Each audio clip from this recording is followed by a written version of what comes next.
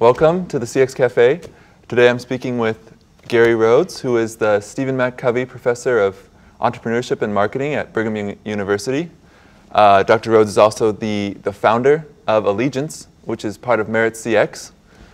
And Dr. Rhoads, I just wanted to ask you a little bit about engagement. I know you travel all over the world speaking about engagement and its increasing importance. And maybe just a general question, why is engagement more and more important to businesses, governments, all types of organizations? Yeah, it's getting a lot of buzz, isn't it? I mean, if you look around the world today. I think the reason is simple. If you look at companies that are worth billions of dollars, what's the distinguishing factor? They have great products, right? And they have great services. But why? Because they have great people, right? They have great employees and great customers. And engagement, I mean, one thing that you know, I mean, go into an Apple store, go into a Harley Davidson store, you know, where they have great brands and highly engaged employees. What do you notice? Their passion, their emotional commitment. And, you know, I've seen companies where they're real flat. There's just no excitement in the organization because they're not emotionally attached to their company and to the products and services. And so, I mean, bottom line is you're more profitable, your operating expenses are lower, you're more creative when you have more engaged employees, and you're clearly more profitable when you have highly engaged customers. So it's important because it affects the bottom line. So I feel like all the time I hear, we want to be the Apple of our industry. Yeah. We just want to do what they're doing. But I don't think that that happens very often. What are the steps that a company has to go through to create those kind of engaged employees, engaged customers? We all know the steps, but it's executing the steps that's hard, right? I mean, number one, I think a mission that matters, right? Having a purpose and getting your employees to buy in on that purpose. Sometimes I've heard it said, you know, find a Goliath to slay, right? Just, I mean, like Walmart at one time really did a good job in saying, we can really impact sustainability products and green products because we're a large retail organization. And that gets employees excited and it gets customers excited. Just get a mission that matters. But, you know, I think we talked about this earlier. A lot of people, they'll just, you know, get a mission statement, but it's not meaningful.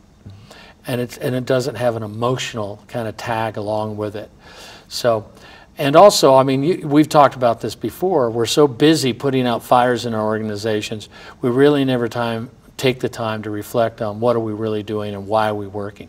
Why we work today is as important as how we work. I mean, and that's a key thing I think that we don't think about.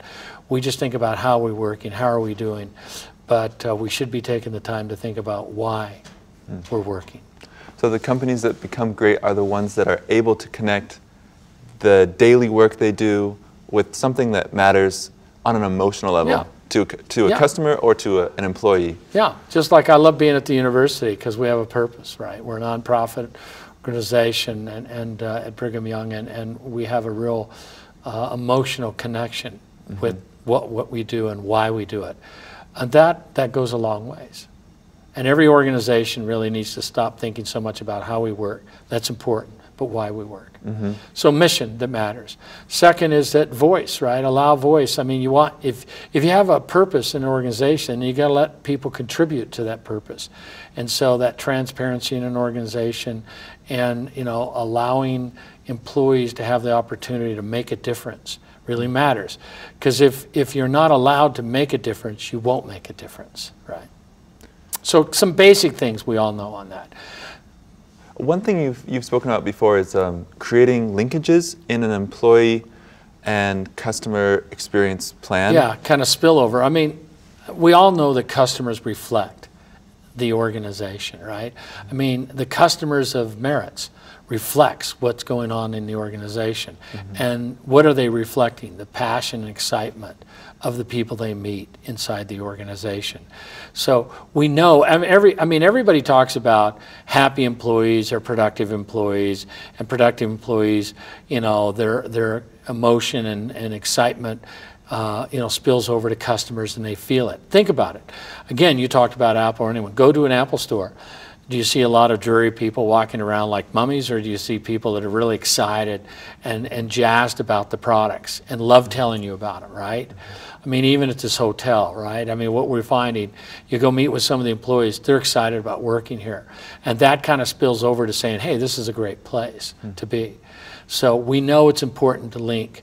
A lot of organizations know it's important, and they know that if you have highly engaged employees, you're more likely to have highly engaged customers. But they don't measure it, and they don't connect the linkage. If they did, they'd put more money into getting highly engaged employees.